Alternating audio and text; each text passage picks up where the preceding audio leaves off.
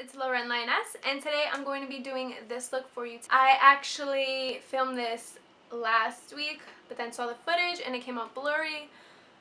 But I like the look so much, even though you guys know I don't like pink, that I was like I had to refilm it. So I refilmed it today for you. Hopefully everything turns out great. Cross your fingers and your toes, please. Yes, and your toes. I hope you guys enjoy watching. I really like the way it turned out, again.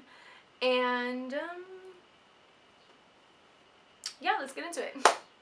Of course, like the first time I filmed this video, the first 2 minutes or so are blurry, and I apologize, but please bear with me. I promise you the rest of the video is fine. I already have a base, bronze, highlighted, and all that good stuff. So we're going to be going into our Morphe 35B, and I'm going to start off with this really bright pink color right here, and work in some of this like magenta, pinky purple kind of color. So I'm going in with that really bright pink color and my Morphe M505. Okay, so we're going to start with this kind of in our crease and a little bit above, just because we want that kind of smoky, blown out kind of look. So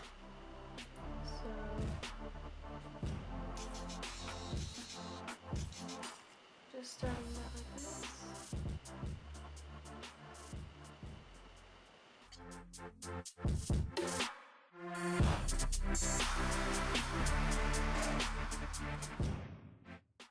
Take your time blending, because I feel like pink is one of those colors that it's a little bit harder to blend, and to not necessarily to blend, but to make it look not patchy like in my little inner corner area. So take your time blending before you keep adding more product.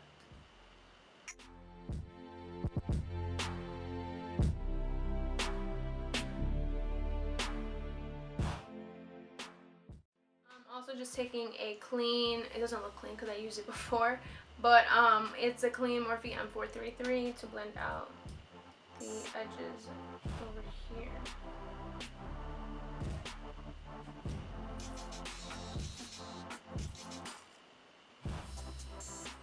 And I like that pigmentation right where it is. I'm just going to move on to the other eye. Alright, so I went in with the pink shade. This is the intensity that I like. I started on this eye on the outer corner with that magenta pinky purple color. I'll show you again. It is right here. This one. And I'm using my more detailed brush, the M507 by Morphe, to get into that outer corner, and then we're going to kind of smoke it in.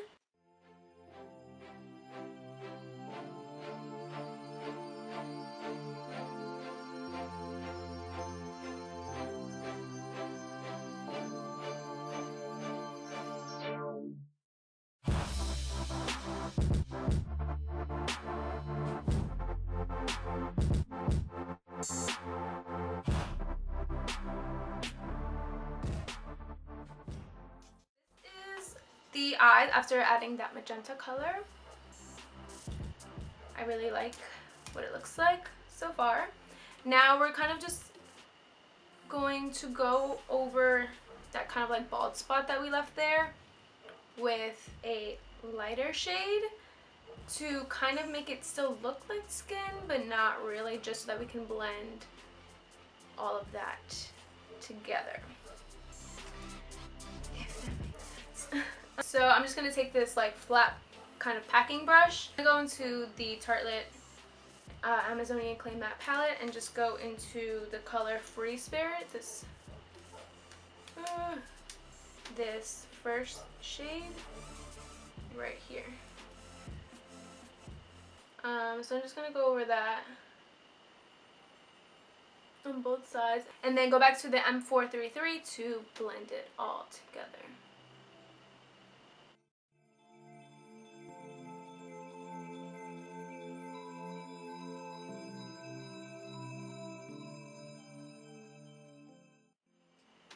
We're going to move on to our lower lash line, and this is where I added some purple because If you know me, I don't like pink. It kind of scared me to do this look at first, and then I liked the way it looks, so I didn't mind filming it again. So we're gonna do that whole technique of creating a new inner corner. We're gonna just take that magenta color and the same M507 brush that we used to detail that color, and we're gonna use the two colors, the bright pink and the magenta, to blend under our eye just so that it kind of matches the top. Okay, so I'm gonna go in with my shader brush instead.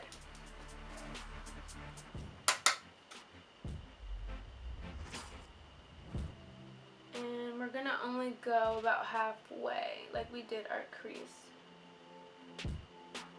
Or, yeah, with the intensity, and then just slowly blend it forward. And make sure your outer corners are connected with the top and bottom. So we're gonna go back with that flat brush, with this flat brush, and I'm going to use this very dark purple bluish kind of shade right here. And we're gonna do that technique that I said. We're just going to kind of line our lower lash line at first, like get real close to the lashes, and then we're going to make a new, kind of just go straight and make a new inner corner. I think you saw me do this in my last video, or one of my last videos, so you should know what I'm talking about. So I'm going to use the edge of the brush to do that.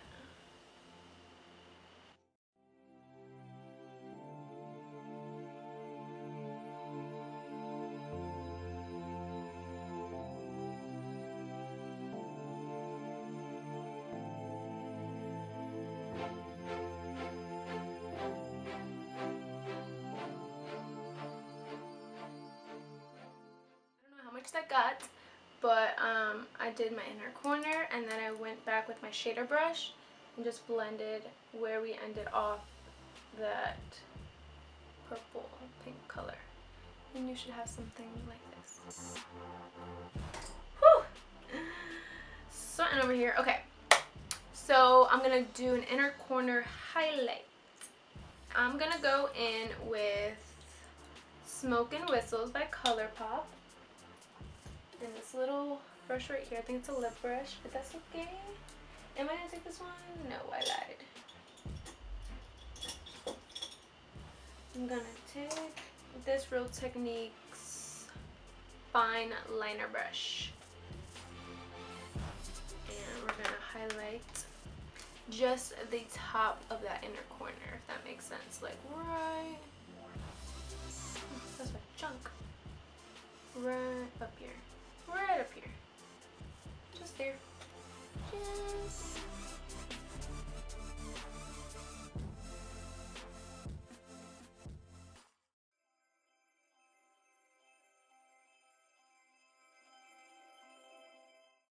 And then I was gonna take this.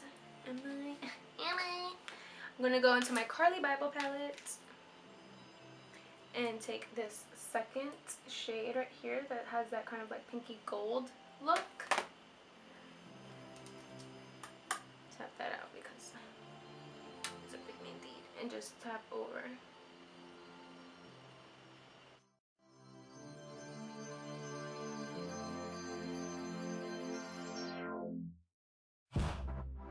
For our brow bone highlight, I'm gonna take these two shades.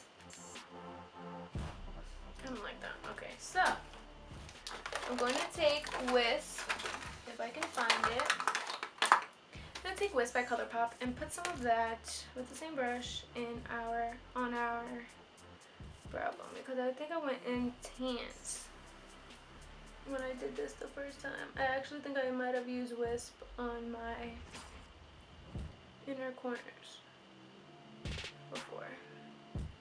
And then going back with those eyeshadows right on top. Yes, yes. And we're gonna blend it out, of course. Now we're gonna put some. I'm gonna put some mascara on and a pair of Ardel Studio Effect Wispies, and I'll get right back to you. Okay, so I put on some lashes and I put some mascara on my bottom lashes, and now I'm going to go in with a lip color. And before, of course, I was like, I don't know, I was going to do a nude, but I was like, you know what, we already got so much pink going on, and so why not go with a bright ass pink lip, right? So I'm going to take Colourpop's Liquid Ultra Matte Lip in, it's a liquid lipstick, in Mars. It looks like this. And I'm just gonna throw it on. No liner or anything.